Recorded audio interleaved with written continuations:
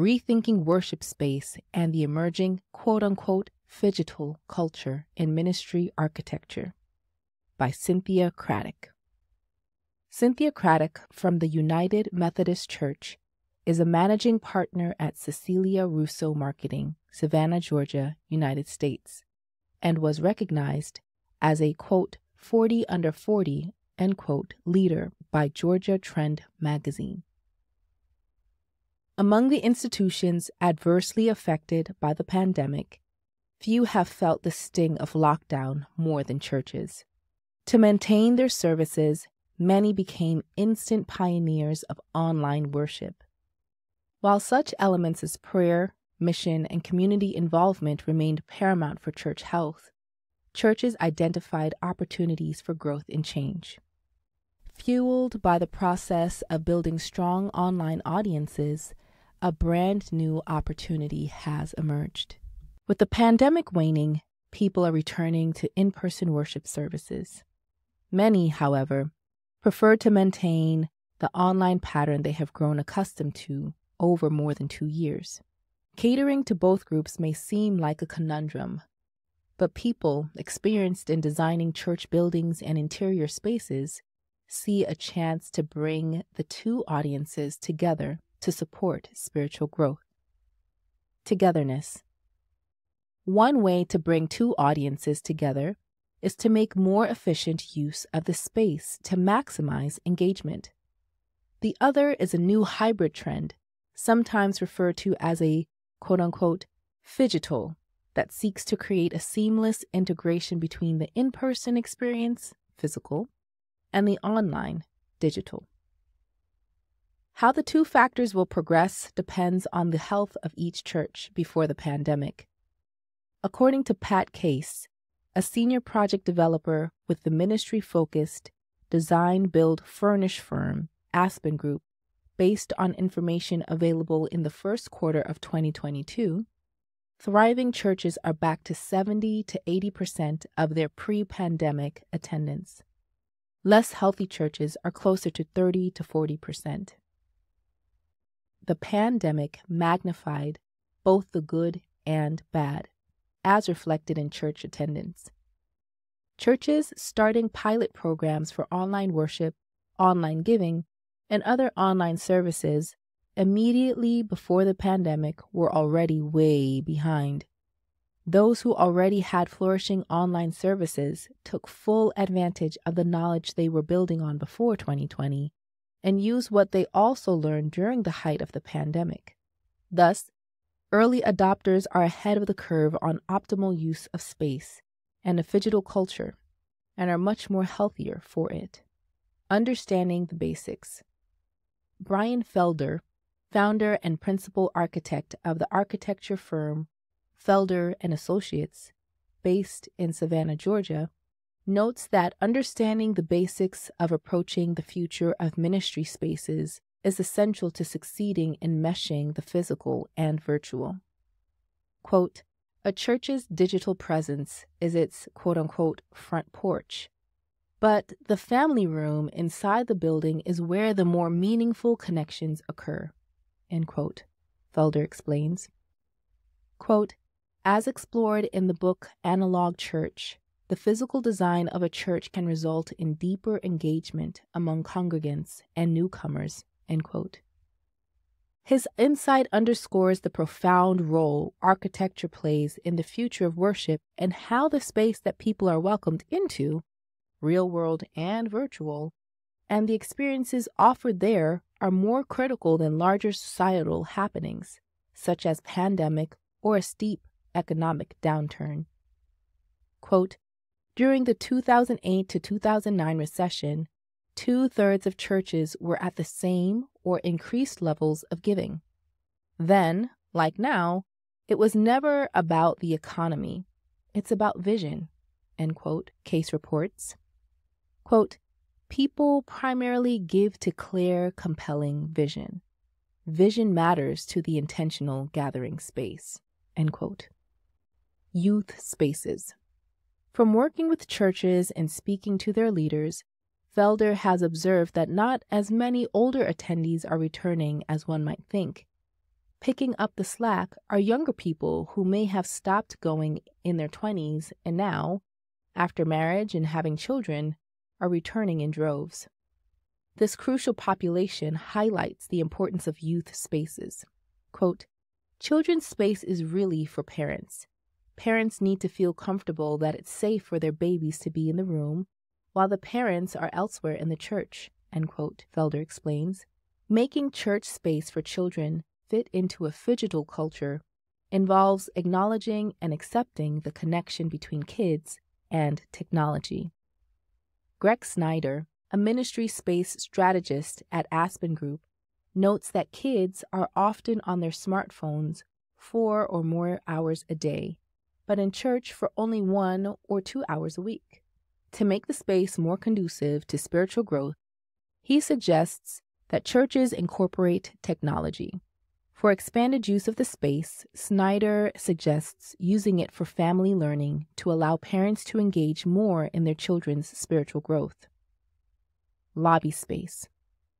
Another area where mixed use and multi-generational fellowship can occur is the church lobby. Rather than simply an entryway and default gathering place before entering specialized nearby rooms, a lobby can serve multiple purposes. Quote, "During coronavirus, I visited a church where I was so impressed by their lobby space. There was something for everyone in the furniture, colors, textures, and flooring. It included contemporary furniture for adults next to lower furniture for kids. I could picture grandparents, parents, and kids interacting in the space together. These are simple solutions to bring generations together," end quote, Snyder said. Another reason lobbies are essential is that they are public-facing spaces that should be welcoming and bright, traits one associates with inviting people in to explore and feel comfortable. Whenever and wherever a physical space can enhance an atmosphere of engagement and outreach, it should be seen as an opportunity. Like modern offices, churches can transform their lobbies into multi-use spaces for meetings, events, volunteer gatherings, and training. A well-designed, uncrowded area buzzing with activity can do wonders for a church's reputation.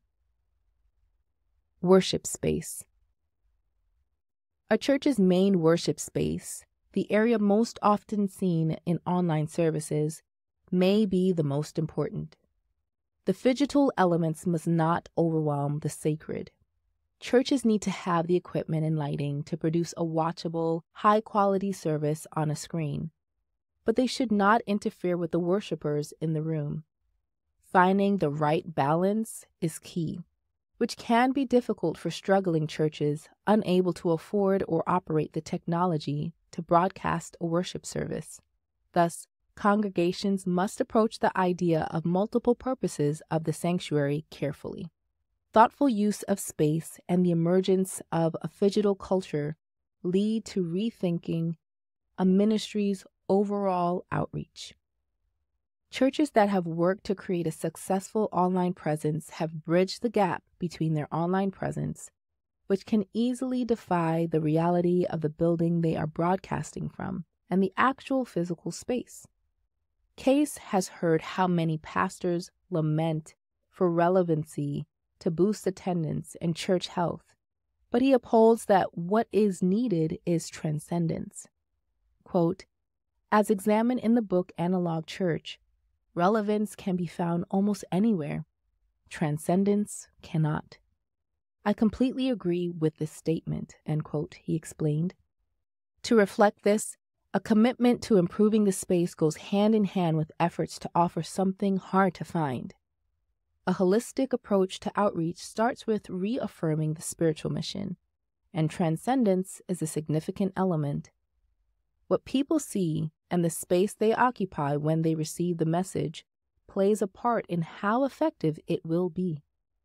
Felder identifies 3 architecture and design trends that support the mission. First, merging the digital presence with the physical space increases a church's perceived integrity. The appearance of an online worship service will surely be in the best light, but it should, at the same time, faithfully reflect the actual space. Second, in regions where the weather allows for its practical use, the addition or employment of outdoor space is growing in popularity, something more common in cases of new construction. Finally, the art and architecture, again, easier and more common with new buildings, can also support the spiritual mission. With nods to multi-use space and the phygital, they create a feeling of openness to the transcendent. Exhibit A. Cross Community Church in Port Royal, South Carolina, is a new project involving Aspen Group and Felder and Associates that incorporates multi-use spaces and the phygital concept. The growing congregation, which is diverse and multi-generational, began meeting in a local high school. They then moved to the YMCA, but growth demanded a modern building. The unique design solution includes the elevation of the building on 10-foot-tall pilings, providing covered space underneath for children's ministry, small group meetings, and other social events. Exterior architectural elements include clapboard siding and awnings that fit the coastal environment. Leading up to the main entrance is a large, wide ramp that can be used for gathering space, worship, or musical performances, all conducive to online services. A total of 13,000 square feet includes modern office space, more gathering areas, a cafe connected to a large open lobby, and additional children's facilities.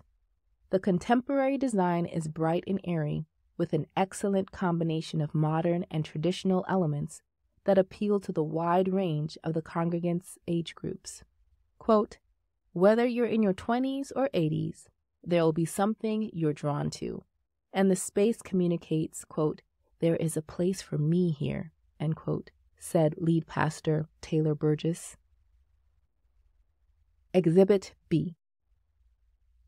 Another church embracing modern architecture and design concepts is the Bridge Church in Bradenton, Florida.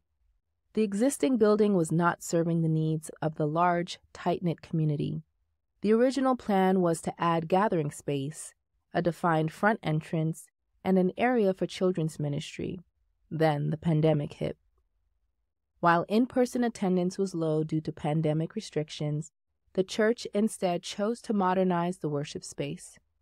With an eye to the phygital, they had the auditorium completely renovated.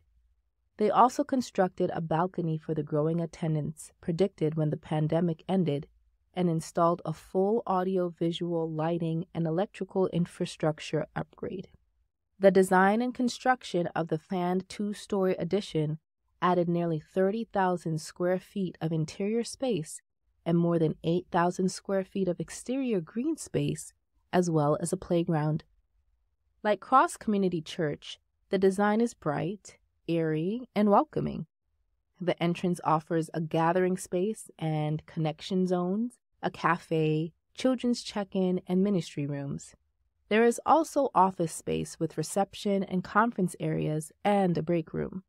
A student wing has its own entrance, a dedicated worship venue, a cafe, and a lounge area.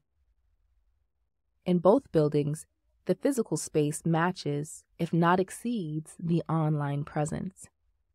Architecture that welcomes and engages with people helps a congregation grow. Connection. As much as the phygital concept is essential to the future of ministry, it cannot replace the experience and connection of in-person worship. Growing both audiences is vital. Creating real disciples, however, is a more profound challenge. Fellowship, relevancy, and transcendence are the goals, and a space that fosters those ideals in the physical world is irreplaceable.